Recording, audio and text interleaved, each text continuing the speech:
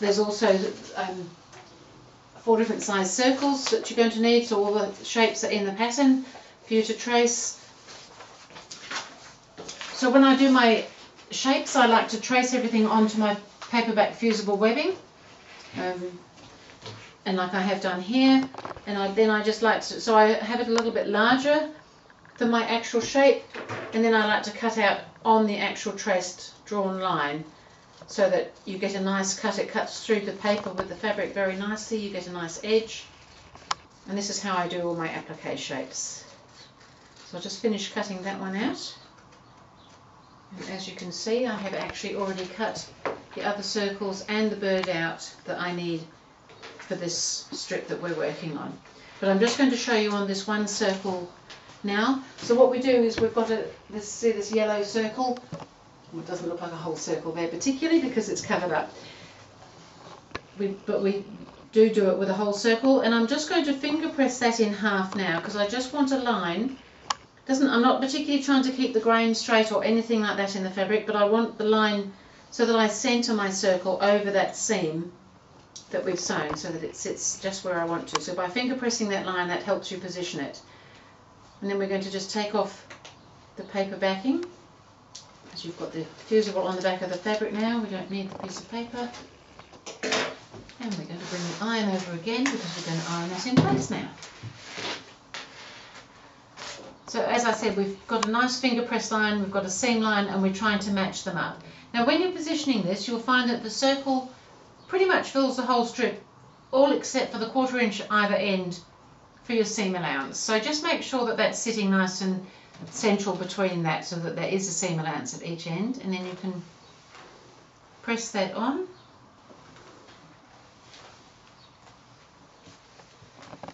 And then we're going to applique around it. So I like to work in individual layers. We are going to be layering another circle on top, but I would rather get this one appliqued first, then come back and do the other one. Now when I'm doing applique, I've been working with my 1/4 inch foot. I'm going to take that off and I'm going to put on an open toe embroidery type foot so that I can see where I'm going with the applique. And it also allows my needle to swing because I'm going to go into a little blanket stitch, which means a needle swing, and we don't want to be hitting the foot and breaking needles and damaging all sorts of other things. So I'll just go into my stitch here now. So I've gone into a little blanket stitch. It might be a zigzag, you might be doing some straight stitch, whatever it is that you're choosing to do. And I'm going to bring that to the machine, and I'm just going to blanket stitch all the way around that circle. So I want it so that my needle comes down and goes into the background fabric and swings onto for the little blanket stitch that holds the applique in place. So you end up with a little bit of a straight stitch pretty much coming all the way around the edge, but with these little bits that go in to hold your fabric. So when you're going around a curve that's quite large like this, you can probably just swivel the fabric a little bit as you go so that it follows that circle line. A bit later I'll show you with the bird where it's a little bit tighter shaped how to get around some of the little curves and things. So I'll just keep going around. So I've just finished doing my little blanket stitch around my big circle there, and I'm going to position these other, we've got 3 different size circles here, and one of them is just going to go on top of that yellow circle but at a little bit of an angle or sort of off center, so that you just get the little yellow crescent showing. And we'll just do it so that, so this one you don't need to particularly finger press or anything because it's just sitting on top, and we just want to bring it over so that one edge at some stage is touching, and I think that's sitting quite nicely like that. So again, iron that in place, and then that's ready to applique. But while I'm here, so that I can go ahead and do all 3 of the next circles at once, I'll show you how I positioned the other 2 as well. So for this, I would suggest that you now fold this over and just do a gentle finger press. So match up your seam where we've joined up there and that raw edge along there, and just gently pop a little finger press line in there. You don't want a great heavy line, don't press it with your iron, but just gives you a bit of a guide to keep you in the middle of your strip there. And then again with these little circles, like we did with the big yellow one, finger press a halfway line so that we can position them along this line that we've just finger pressed here. So I'm going to position my circles, and the pattern tells you all this with somewhere around 3 inches between, so measuring from the edge of the yellow circle to the edge of where this next little circle is going to go, and I'm just going to lay that there so that the fold lines line up with halfway through the circle and halfway through the background strip. I'm going to iron that in place. It's not critical, but I'm putting the same distance between each circle just really as a way of making it a bit easier to achieve. If your finger press line is disappearing, as mine is, just pop it back in there, and then grab your smaller circle, which again you've got a finger pressed halfway line on, and again I use my ruler to help with these sort of measurements. Lay that on there and lay your circle also on that line just there. And so they're all ready to applique now with the blanket stitch all the way around, and then we'll come back and do the bird afterwards. So I'll just go back to the machine now and get my circles all appliqued on, and then I'll show you. So I've finished appliquing my circles. I've got them all on now. I've just got the bird to put on. So I've got my little bird already cut out here. I'm going to peel the paper off and position him inside this slightly smaller circle. And so you kind of want to have a look at your strip and see how it's going. You kind of, well, you might want him going up the side, but generally speaking I wanted him as if he's just sort of sitting there. So I thought I'll just position him where you're comfortable so that his feet are pretty much lining up with the edge of that circle. So he might just come back a bit there, and I'm just going to iron him on. And then I'll do a little bit of the applique to show you how to do some of those little fiddly shapes when you're going around. It's just a little bit different than just doing a straight or almost straight sort of line.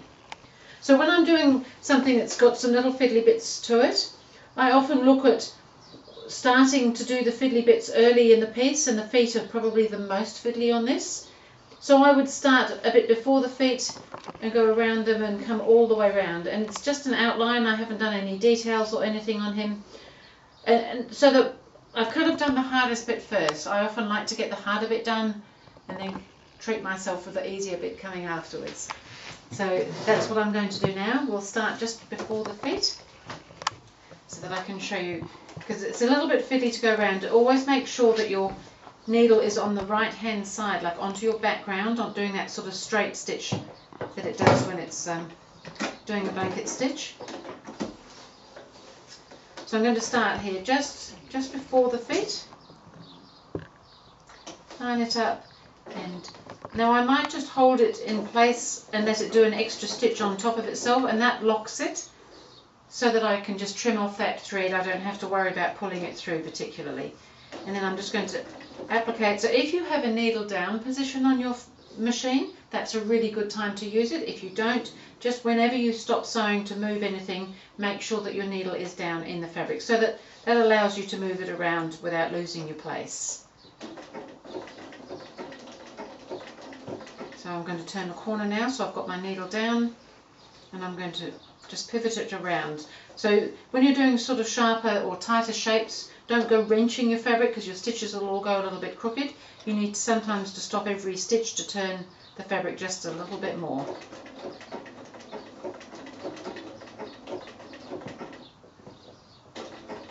So just here, need to turn it again. Now I can, because I locked that stitch off, I'm just going to snip that one out of the way.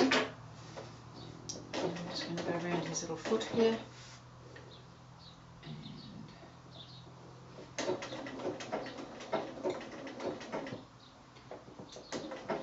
Just sort of gauge where you need to stop. And yes, this is quite tight going around his foot, but if you stop frequently, you'll find that you can swivel that around, and your stitches should always be going in at sort of right angles to your shape, even if it's sort of on a curve, that they come in and around the shape, so that you don't want them going at funny angles where it goes onto the applique. It should always be going straight onto the applique.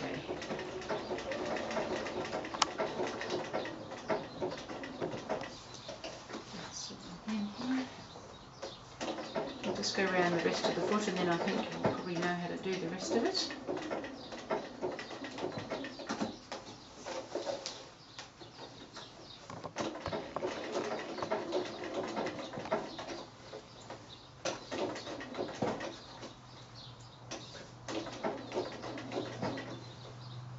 And you may have a knee lift for your machine that helps with this sort of turning, with lifting the foot and things.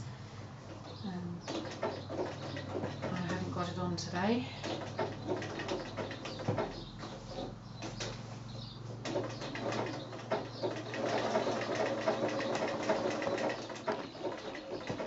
And then from here on it gets a little bit easier. The feet were definitely the fiddliest. And just continue on around with your little blanket stitch, or however you're choosing to do your applique. So I've finished doing all my applique, my little birds all stitched around, and now I need to join my strips up together. So you need to do all your applique before you can join all your rows together. So that's kind of fun to be at that stage, and that's the stage I'm now at because I've already done all mine.